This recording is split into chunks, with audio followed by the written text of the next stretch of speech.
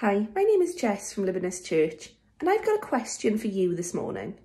Have you ever made something you were really excited by?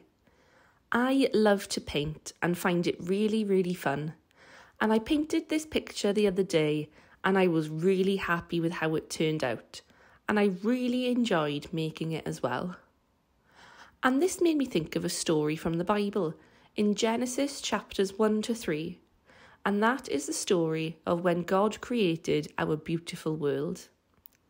Before God created the world, it was dark and nothing existed. But then, on the first day, he created light. The second day, he made the sky. The third day, he made all the oceans and lakes and separated them from the dry land. On the fourth day, he created the moon and stars. And on the fifth, he made all the animals in the sea and in the sky, so all the fish and birds. And then on the sixth day, he made all the animals that walk on the land. But on this day, he also made something special, and it was made in a special way.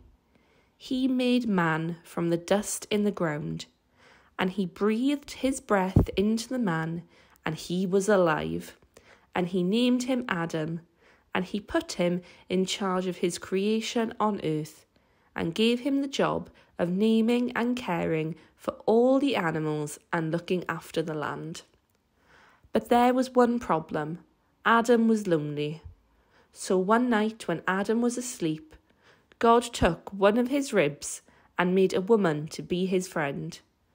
Adam called her Eve, and they lived and worked in the garden together.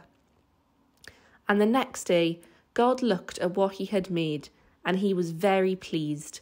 And on this seventh day, he rested. So we can see from this story that God was pleased with what he had made. He made it and it was good. But clearly, we see that humans were made in a different way than anything else, showing that God values us and we are special to him. So next time you make something that you are pleased with, you can remember how much more God loves us and that he created each and every one of us, and you are always important to God.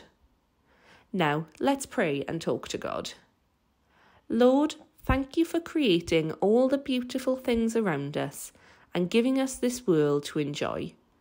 We thank you for loving us so much and pray you will be with us today and every day this week. Amen.